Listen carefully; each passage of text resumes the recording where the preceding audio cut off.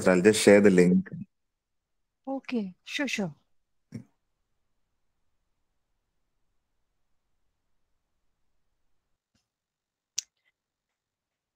All right.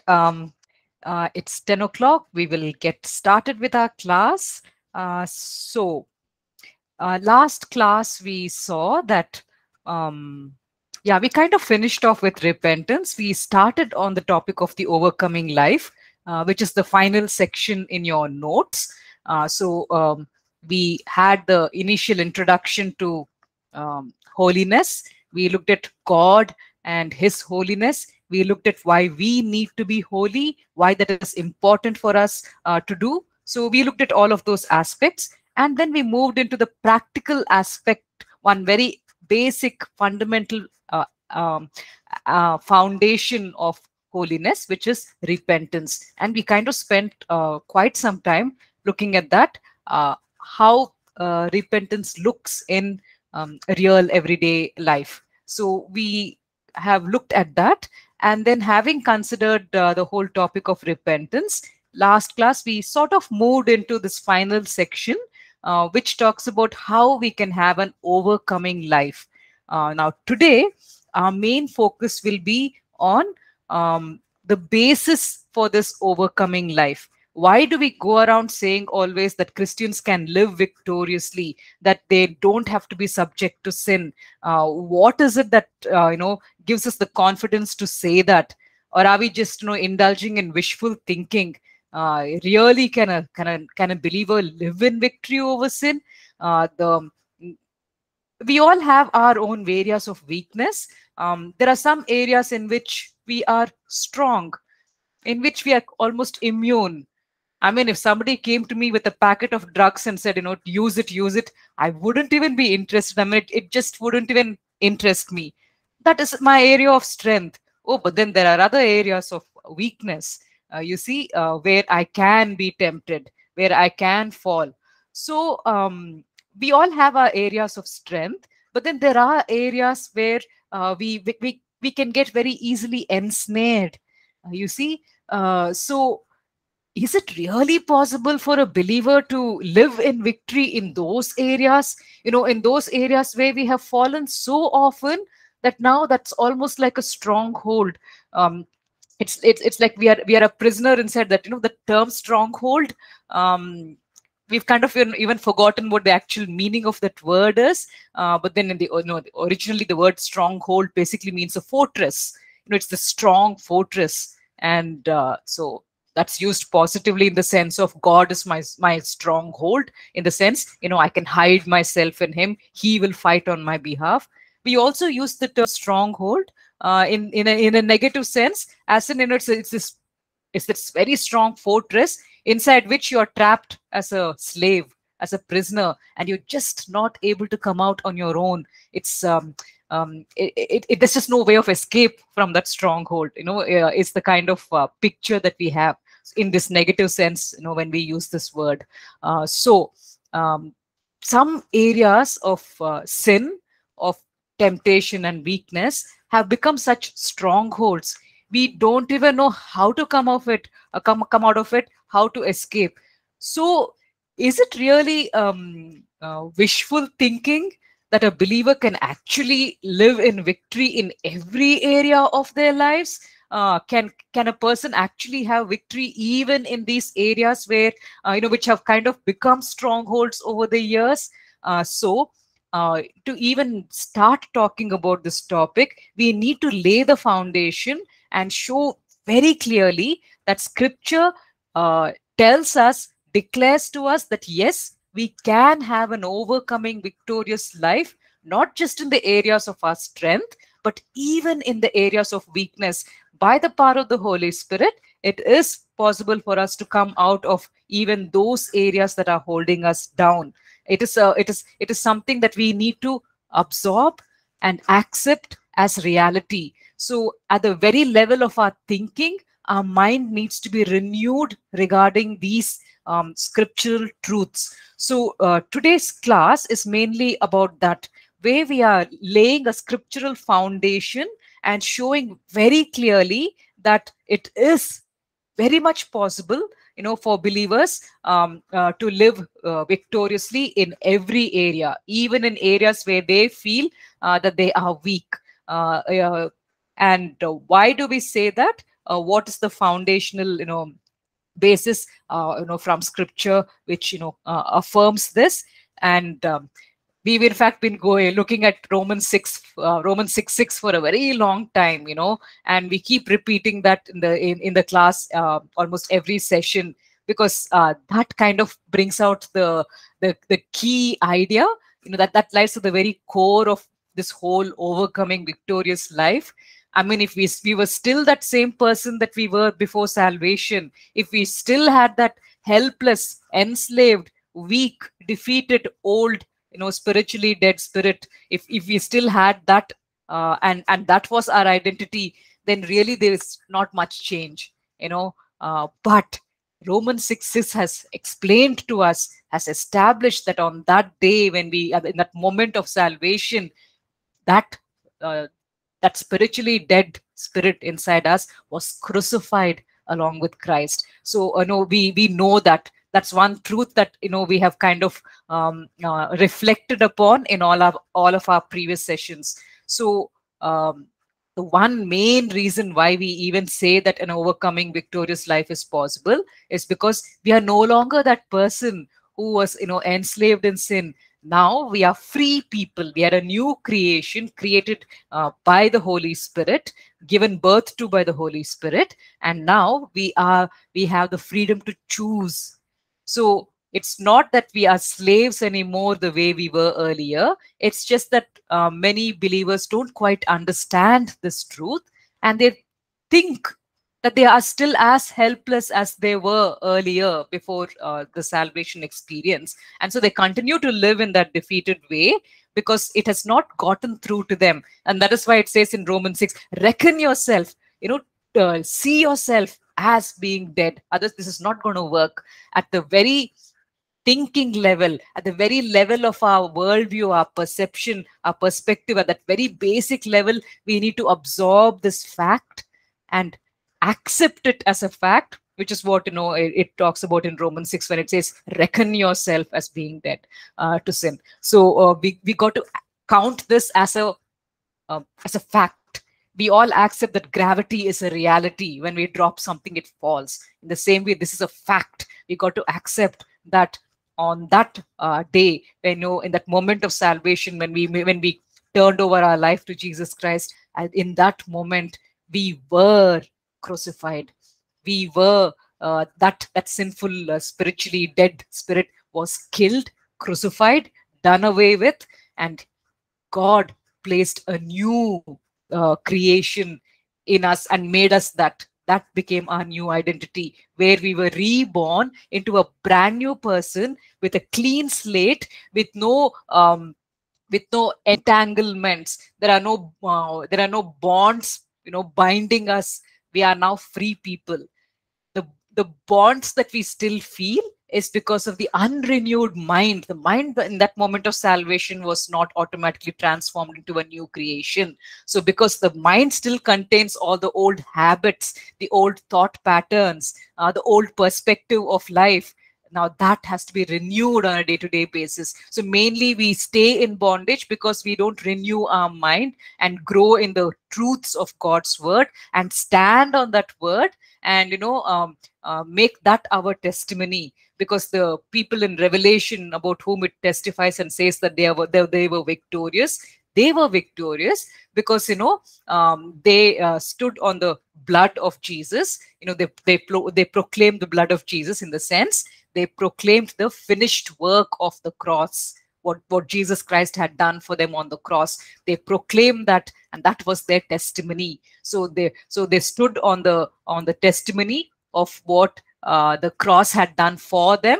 and how they had applied that to their own lives in living in victory. And that's basically how they overcame. They overcame by the blood, the finished work of the cross, and they overcame by the word of their testimony. They declared that this is who I am now, and therefore this is how I shall live as a victorious person who is now a new creation. I will no longer look upon myself as that person who got crucified that day. at the moment of salvation. So this is one very, very fundamental truth. But there are other verses before and after Romans chapter 6:6, and we kind of need to touch upon those things just to get an clearer picture of our status, who we are. And it is because of who we are, and once we understand this, once we absorb this, the reality of what is being told over here, and we humbly accept it as the truth, because what God says is true. He never lies, he never deceives. When he says something is something, then we got to accept that as a fact. And we will not dwell so much on Romans 6:6, which we have kind of already grasped and understood, but we will look at some verses before and after that, and look at the implications of what of what that holds for us in our everyday Christian walk.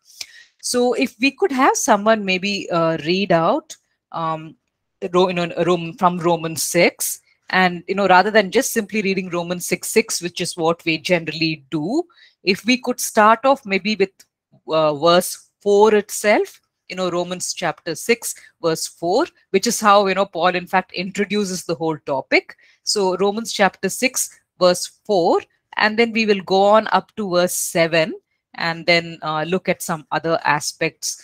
So Romans chapter 6, if we could have someone read out all the way from verse 4 up to verse 7, please. Romans chapter 6. Okay, Romans chapter 6, verses 4 to 7. Therefore, we were buried with him through baptism into death, that just as Christ was raised from the dead by the glory of the Father, even so we also should walk in newness of life. For if we have been united together in the likeness of his death, certainly we also shall be in the likeness of his resurrection. Knowing this, that our old man was crucified with him, that the body of sin might be done away with, that we should no longer be slaves of sin. For he who has died has been freed from sin. Yes. So we have understood verse 6, that the old sinful spirit which was inside this human container, that was crucified, finished off, and instead a new creation was placed inside this human container that we are living in, and that new creation is who we are now. We are literally children of God, birthed by the Holy Spirit. Now in this last, so which is why it says, you see, we were buried with him, and then we were raised with him, and one day we will also be glorified when we receive our resurrected bodies. So all of this we are identifying with Christ, because now we have become one with him. The salvation experience made us one with him, and so in him we experience these things. Then it says here in this last portion, verse 7, because anyone who has died has been set free from sin. Okay, here it's talking about legal status, and this kind of gets explained in other places. Romans chapter 6 verse 14 almost says the same thing. If someone could read out for us Romans chapter 6 verse 14. Romans chapter 6 verse 14, for sin shall not be your master, because you are not under law but under grace. Yes. Oh yeah, just before it escapes my mind, someone could really have kindness on me, mercy on me, and remind me to switch on the recording for the second session, because last time I did not do that. It did not get recorded, and I had to do it all over again to post on the platform. So this happens to me. Okay, I'm rather absent-minded. So in the other classes, the students are so merciful. They kind of remind me if I have not switched on the recording. They say, please do that, and then that saves me a lot of extra effort. So even here, you second year guys, if you can please, if you ever notice that this recording is not on, if you could please remind me to switch it on, it kind of saves me doing a double job. Yeah. So, that just popped into my head. Yeah. So we were looking at Romans chapter 6, verse 14, where it says almost the same thing that we saw in verse 7. It says, sin shall no longer be your master. Why? Because you are not under the law, but under grace. And the same thing in verse 7, it said, anyone who has died has been set free from sin. Now, both of these verses are talking about our legal status. So let us understand what is being talked about over here. What is this whole thing about our legal status and about the law and about us now being not under the law but under grace? What is this all about? For us to get a background, we would maybe need to go to Romans chapter 2, verses 9 to 16, which I know is kind of a lengthy passage, but it's got a lot of stuff in there which talks about the basic human race and what their legal status was when they first came into the world and they were born into this world. And it's very, very important for us to understand that first. So Romans chapter 2, verses 9 to 16, if you could just turn in your Bibles to that. It starts off in verse 9 by saying, there will be trouble and distress for every human being who does evil, first for the Jew, then for the Gentile. So there will be trouble, there will be distress for every human who does evil, whether you're a Jew or whether you're a Gentile. If you sin, yes, you will have trouble, you will have distress. And verse 11 explains, for God does not show favoritism. Just because you're a Jew, you're not going to be excused if you live in sin. In the same way the Gentiles are being punished and judged, you too will be punished and judged. And then it says in verse 12, maybe we could, if someone could read out verses 12 to 16. How does the law, apply to Jews, and how does the law apply to Gentiles? Both of them are going to have trouble. Both of them are going to have distress for breaking the law. But what law are they breaking? Let's, someone could read out Romans 2, 12 to 16. Romans 2, 12 to 16. For as many as have sinned without law will also perish without law, and as many as have sinned in the law will be judged by the law. For not the hearers of the law are just in the sight of God, but the doers of the law will be justified. For when Gentiles who do not have the law by nature do the things in the law, these, although not having the law, are a law to themselves, who show the work of the law written in their hearts, their conscience also hearing witness, and between themselves their thoughts accusing or else excusing them, in the day when God will judge the secrets of men by Jesus Christ, according to my gospel. Amen. So you see, some people are born as Jews into the Jewish community, and from the moment of birth, they were expected to fulfill the Mosaic law. On the other hand, you had a whole bunch of human beings who were being born outside the Jewish community. And this does not mean that they were free from the law of God, because even though they didn't, God did not come down upon Sinai and give his laws to them. It is something that is programmed into them. Every human is instinctively knows that there are some moral absolutes which they should not break. No one has to go and sit next to them and tell them, what, murder is something wrong. It's not something that you should do. Everyone knows that instinctively inside us. We know that that murder is wrong. It is sinful. In the same way, even something as basic as lying. Why do people try to cover up their lies? It's because they know that what they are doing is not correct. And it's something which is, that if they're caught telling a lie, it's a humiliating thing, because everyone knows that what you have done doesn't have integrity, and your lack of integrity is exposed and it is shameful. So you see, nobody teaches us these things. We instinctively know that certain things are wrong. Why? Because the law of God is written on people's hearts. Everyone knows, at least to some extent, they all are aware that certain things are sinful, they are wrong, and some things are good. So depending on the way people are conducting themselves, irrespective of whether they are Jews or whether they're Gentiles, in certain things their heart defends them, and they know that what they are doing is right, is good. But in some things they can feel the conviction. They realize in their heart that what they are doing is not good, and they try to cover it up. So instinctively people know right and wrong, and that is why it says in verse 16, one day God will judge, the secrets, the things which they have tried to hide. It will all come out, and God will say, yes, in these things what they did was right, in these things what they did, it was wrong. So in that sense, every person who is born into the world automatically comes under the law. They either come under the Mosaic law, or they come under the general law which is written on human hearts. And because of the sinful nature which is there in us humans, we start breaking that moral code at a very, very early age. So once we break the law, sin which is like waiting over there, on the sidelines, it says, ha, this person has sinned. Now I have the legal right to control this person and enslave them.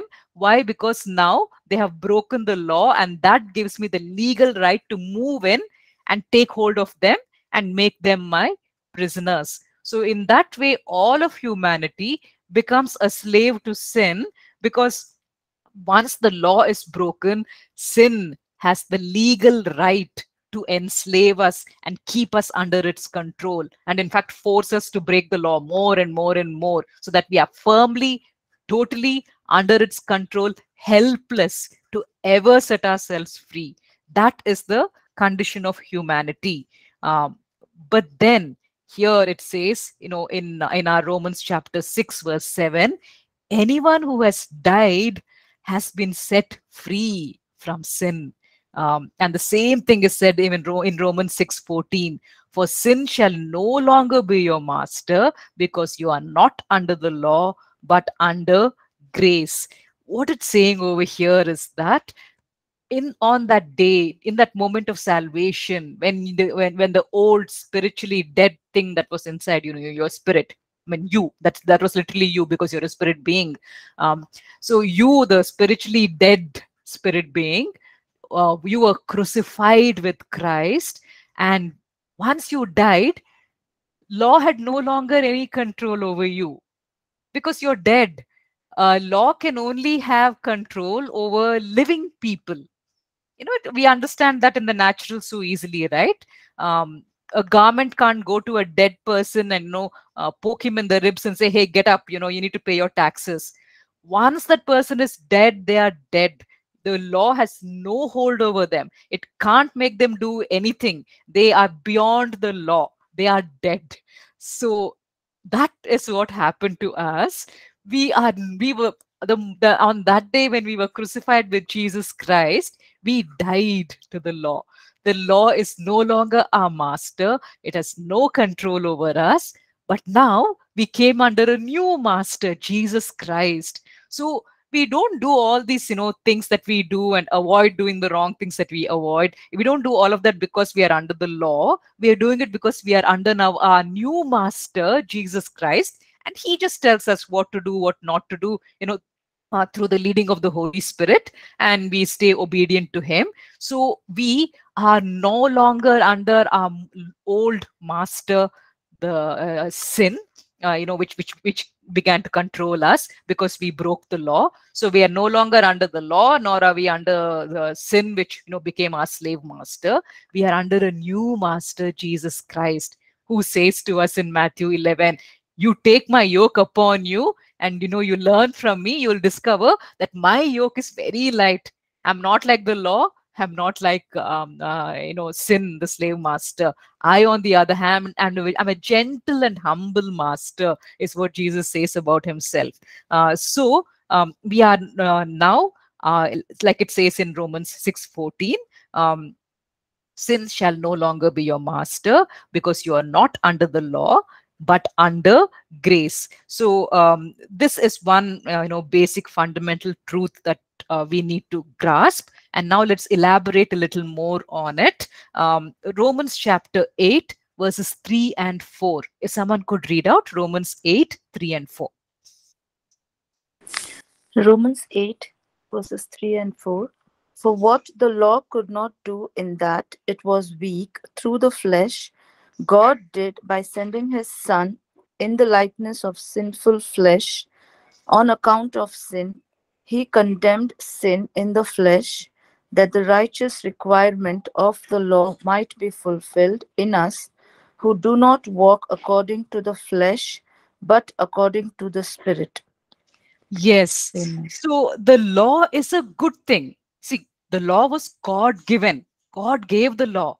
And the law, in fact, it reflects his character, his righteousness, his holiness. So the law is, in fact, a good thing.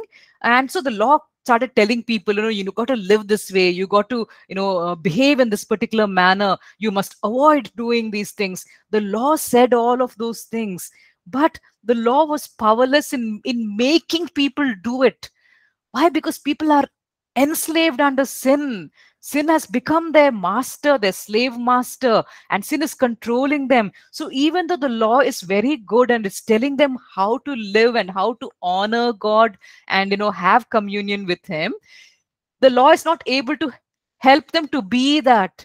The law is only able to tell them that they are wrong, that they are sinning, that they're under judgment. It's not able to empower them to be good, because they are enslaved under sin, which has become their slave master.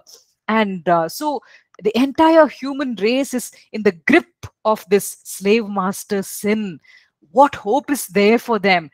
How can they ever come out of the grip of this sinful one and have a relationship with God and have eternal life, rather than being condemned to death and judgment and eternal hell? So what is the hope? So this is what God does for humanity. It says over here, the law was powerless for what the law was powerless to do, because it was weakened by the flesh, God did by sending his own son in the likeness of sinful flesh to be a sin offering. And so he condemned sin in the flesh. So the solution that God came up with is that he's going to send Jesus Christ in the likeness of sinful flesh. The same way we are all people who are living over here on this earth, helpless, not able to come out of the grip of sin. Now, in the same way, Jesus is also going to become 100% human, just like us. He's not going to use any of his divine powers while he is on this earth. He's going to be as weak and helpless as us. And in his humanity, he now has to choose: is he going to keep the law, or is he going to break the law? He's not going to have any special supernatural powers and abilities. Okay, what we have, he's also going to be having the same set of capabilities. Adam, whatever Adam originally had, the abilities that he had as a human, that is all that Jesus Christ would be given. He would not be given some supernatural power to resist sin. He would just be the way Adam was. The problem with Adam, our first representative, is, what did he do? He gave in to sin. And when he gave in to sin, he dragged us all into sin along with him. In the sense, he passed his sinful nature to us. So our first representative, Adam, really failed us. But now here a new representative is being sent. And this new representative is, just like Adam was 100% human, Jesus Christ has also come 100% human. He is not using his divinity in any way. So he is literally our true representative, in the same way Adam was also a true representative. And now the second representative, what does he do? What does he do? Even though he is like us, he doesn't have any special powers. He chooses to keep the law. He keeps it, and the entire law. He doesn't break it even once. He doesn't break even one of the laws even once. So by doing that, he condemns sin in the flesh. That's basically what it means over here. He condemned sin in the flesh, in the sense he declared, I am a human being. I'm 100% human, but I have not broken the law even once. So sin, you have no control over me. You have absolutely no control over me. So he became this perfect human who, even though he was 100% human just like us, he chose not to sin. Okay, so he never came under the control of the slave master, sin. And so now anyone who comes to him and they place themselves under him, Jesus says, in the same way, sin has no control over me. Now, these people who have come to me to be under my wing, under my atoning work, now the same, freedom, I pass it on to them. In the same way, sin, you have no control over me. Sin, you will no longer have any control over my people who have now come under the atoning work of the cross, which I did on their behalf. On the cross, I paid the price for all the sins that they have done. So now you have no legal right over them. And I, their representative, who is sinless, was legally in a position to actually make this sacrifice on their behalf, because I never came under the control of sin.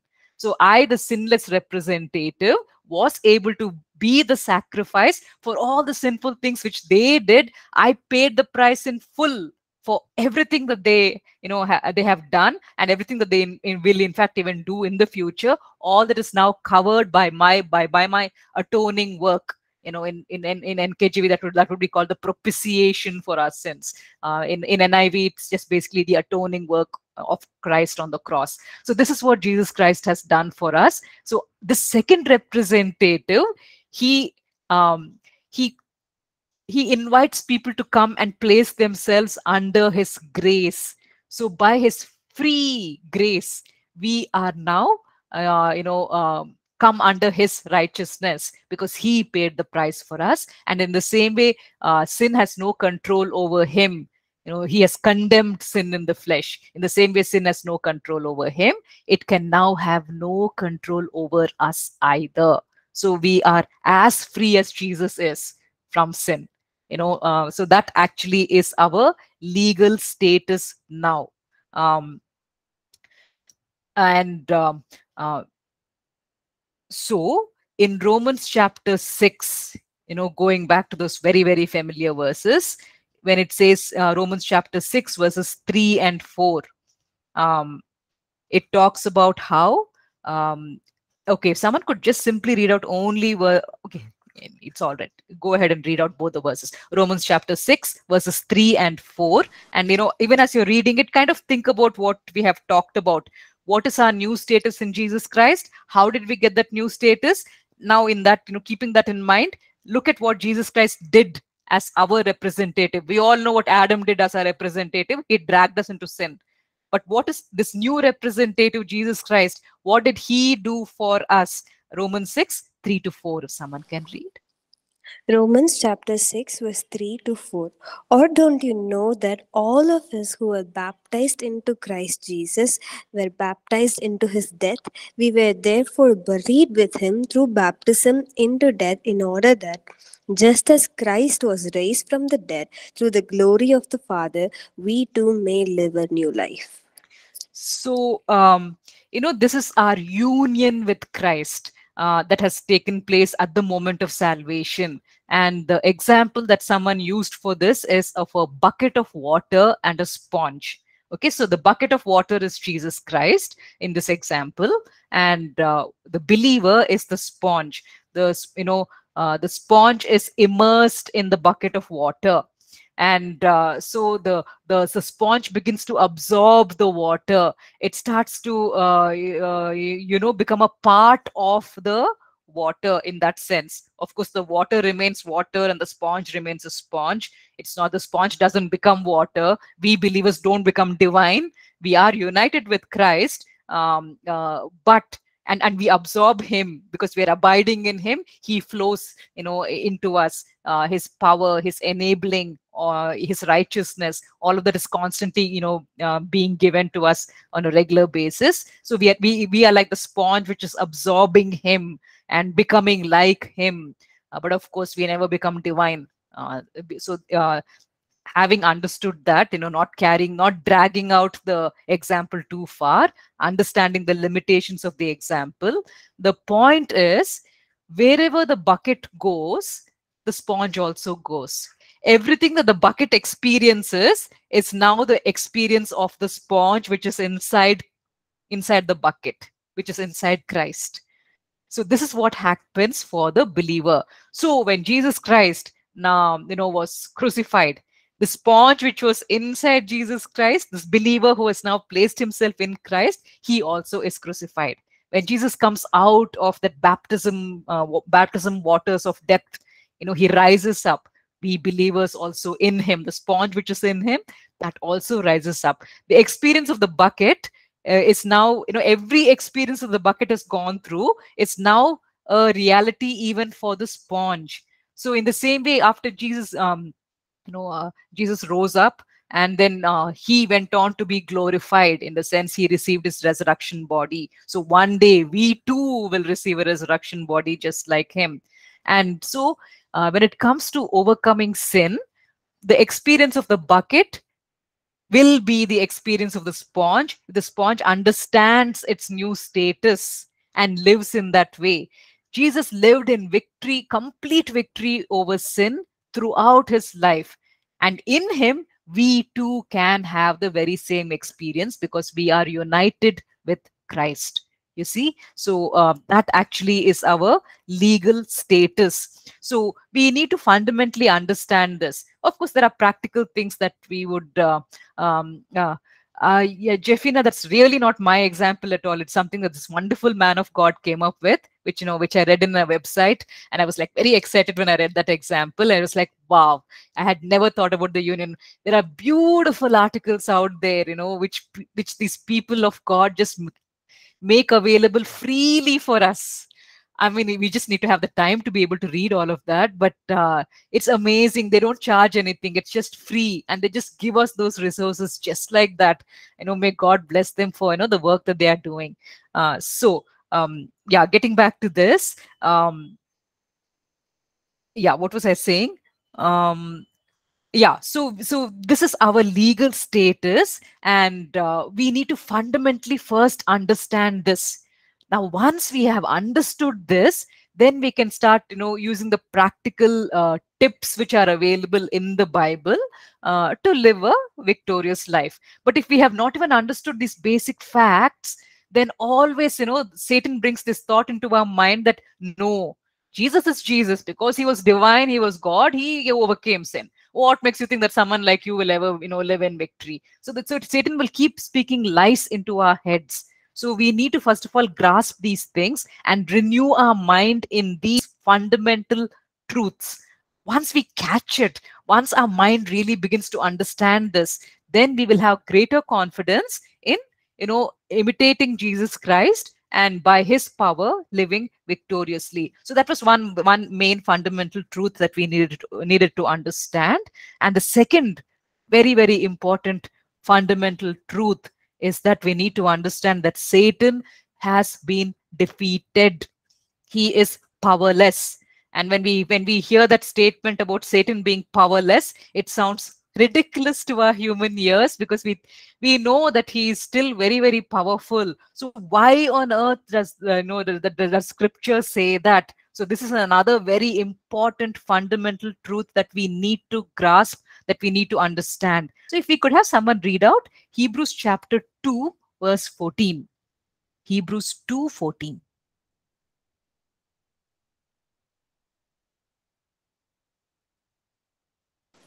Hebrews chapter 2, verse 14.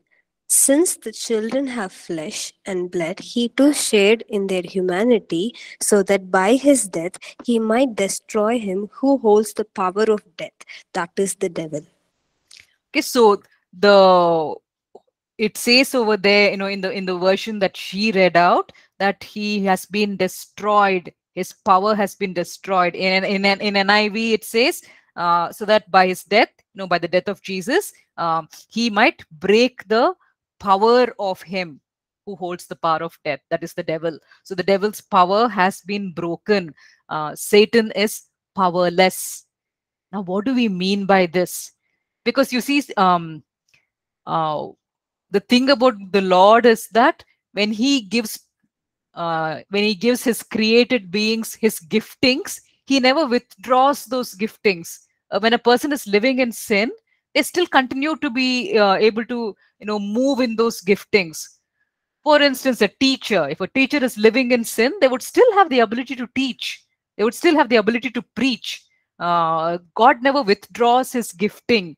In the same way, when the angels were originally created and they were given certain giftings, even after they fall, even after they fell, even after they became fallen angels and turned into demons, they continued to hold on to their giftings. So Satan can maybe lift a chair off the ground and make it float in the air. So you see, Satan has got his powers still. He's got the he's got brains. He's able to come up with schemes and strategies to attack the people of God, and to maybe to draw them into temptation. So in that sense, Satan still has his powers, but his power over us is broken. It Please, let's grasp this. Satan, he has his giftings, whatever he was originally given when he was still under the Lord and still honoring the Lord. Whatever was given to him, he still has those powers, but he has no power over us. So for us today, I, the believer who am in Christ, I am united with Christ. To me, it really doesn't matter how much power that Satan has. It's irrelevant for me, because he has no power over me. He may be powerful in a in a physical sense, but that power cannot even touch me as long as I am under Christ. His power over me, over believers, is broken. He has no power over me unless I am foolish enough to go and place myself back under him, which is why it says in scripture again and again, do not give your body as instruments of unrighteousness. You have been set free to be under Christ. Christ is your new master. You give your the members of your body as instruments of righteousness to him.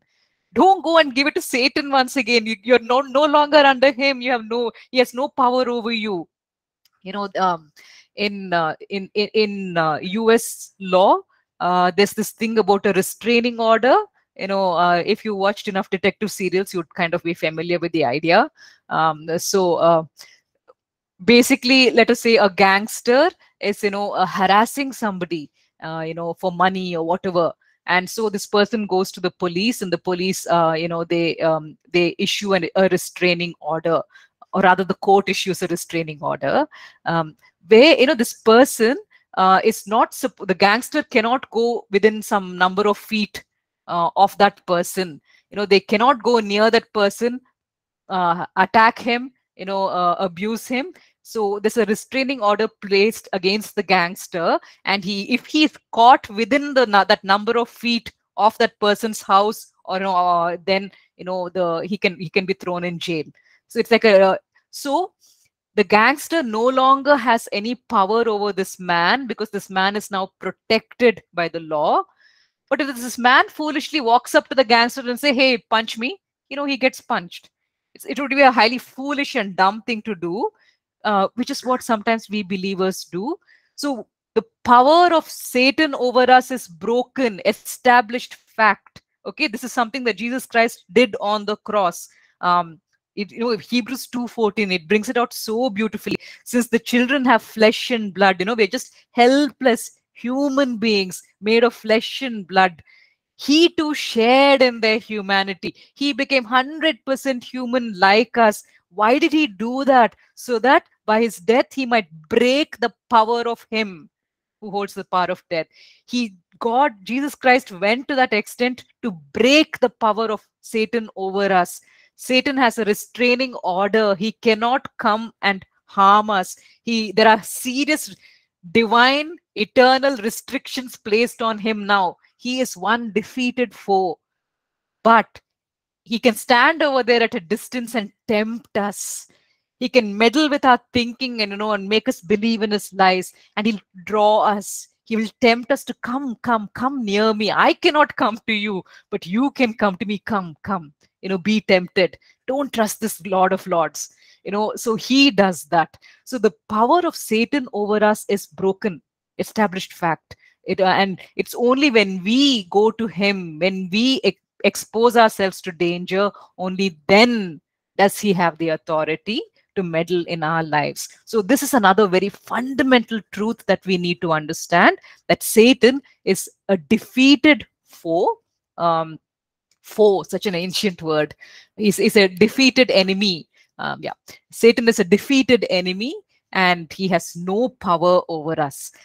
And the third important fact is that we have been redeemed. Now, we are so familiar with that term, we kind of even have stopped thinking about what it actually means. But this, again, a lot of spiritual significance in that. So let's look at how we are redeemed and what that could mean for us. So Colossians chapter 1, verses 13 and 14, if someone could read out, please.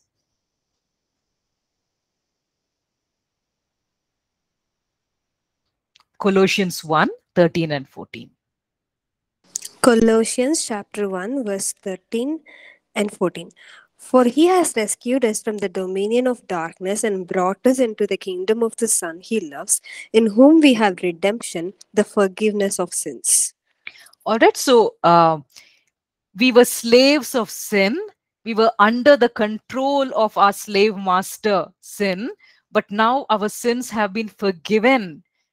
And because all our sins now stand forgiven, we have been declared righteous in God's eyes. So sin can no longer control us. We have been set free. So we are now brought from Satan's kingdom, where people are under the slavery of sin. We have been brought out from there as free people, and now we have been placed in this other kingdom, the kingdom of the Son.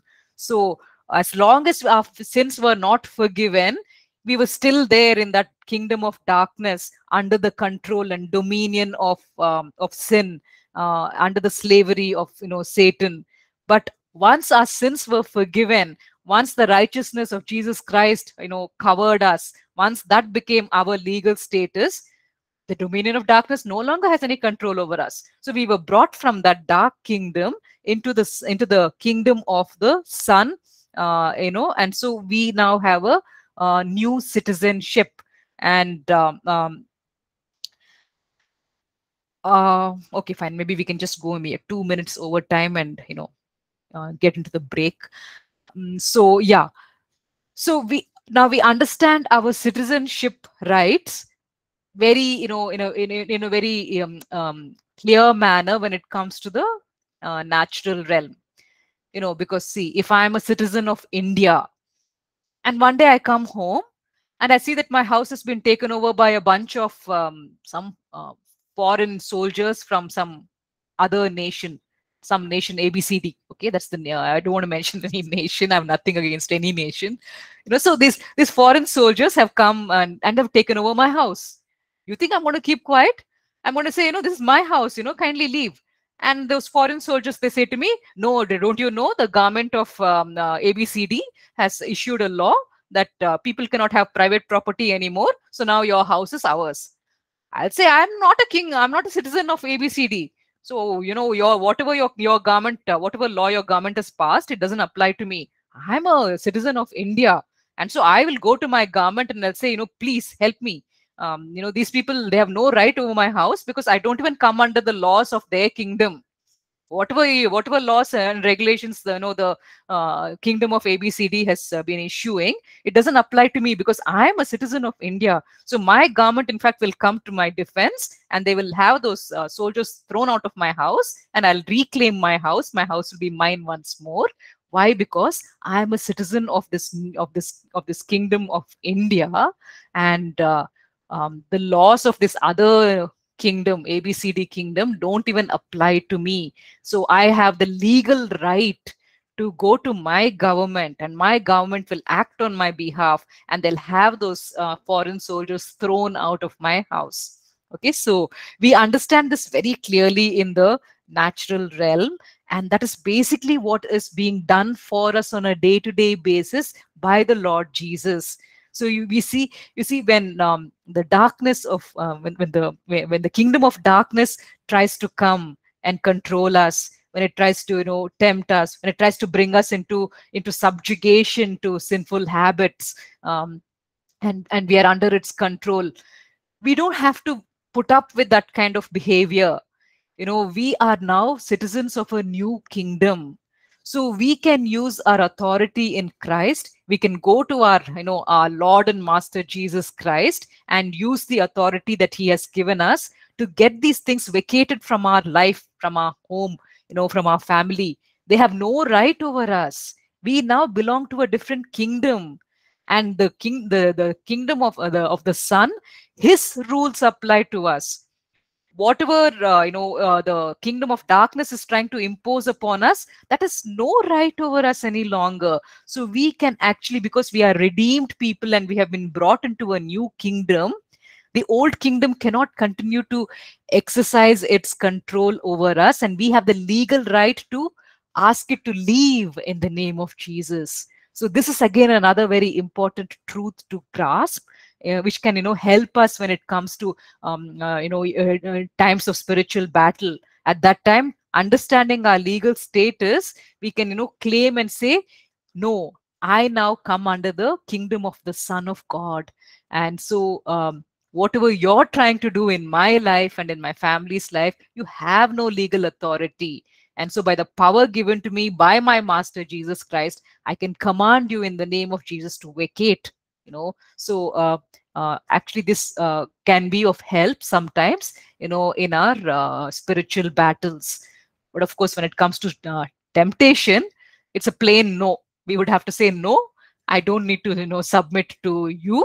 I'd rather submit to my new master, Jesus Christ. So but there are some areas of spiritual battle where understanding this aspect of our legal status helps us in getting rid of the activities of Satan in our lives, because those activities are not being done legally. He has no right to meddle in our lives, if we stay under the covering of our new government, under the garment of Jesus Christ. So yeah, so we've kind of gone 2 minutes or over the into the break. If we can all please log back in at 11 o'clock, and we'll resume with the class. So 11, if we can get back, and at that time, if someone could please remind me to switch on the recording. Yeah, thank you so much. Take your break.